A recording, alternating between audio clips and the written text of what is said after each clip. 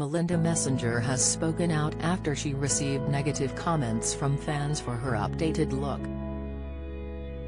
The former model, 52, shared several selfies showcasing her new grey hair with her 82,200 followers last year. After posting the smiling photos, some commented on the star looking supposedly very peculiar while others stated it adds years to you. As reported in The Sun, she has now shared her response on the matter. There is no sense of loss in losing her blonde hair, because it seems like a natural process. The mother of three continued, "I went grey because I wanted to see what it looked like, and I love it." Jonathan Ross' daughter Honey strips down to lingerie to promote body positivity. She previously shared a video in response to the backlash regarding aging, stating that it's happened for everyone and asked why be so against it. Melissa then followed up on Instagram with several photos of herself and a collage of other grey-haired women, as she celebrated that going grey was an act of self-love.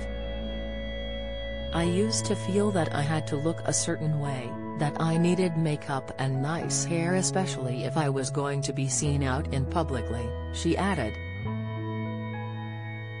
The celeb continued that she had given herself permission to just be after 51 years by not dyeing her hair. Don't miss.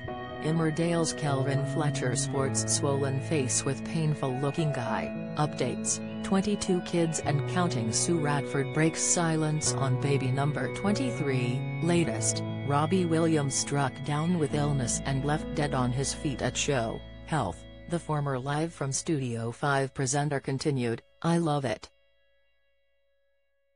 It was scary at first, it feels so different, but it feels very real in every sense of the word. Partly the conditioning of getting validation for looking nice, but a whole lot of not loving myself enough."